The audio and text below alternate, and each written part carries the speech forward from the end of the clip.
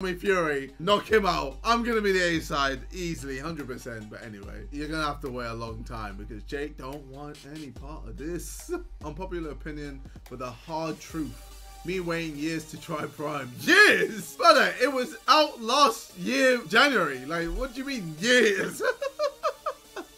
How have you not tried Prime at this rate? You're clearly not looking hard enough. Me, when I finally got a hold of one bottle and it tasted mid and overrated.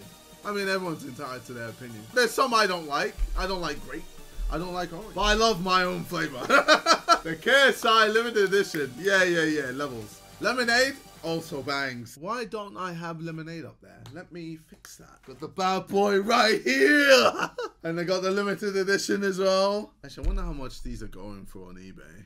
What is this? £120. Oh my god, 37 have been sold. £120, surely. What is this for 12? For 12 bottles of Lemonade Prime, they're charging people £120. Oh my god. And people are paying for it. Fucking hell. Brother, my man is selling one and the current bid is 16 quid. What?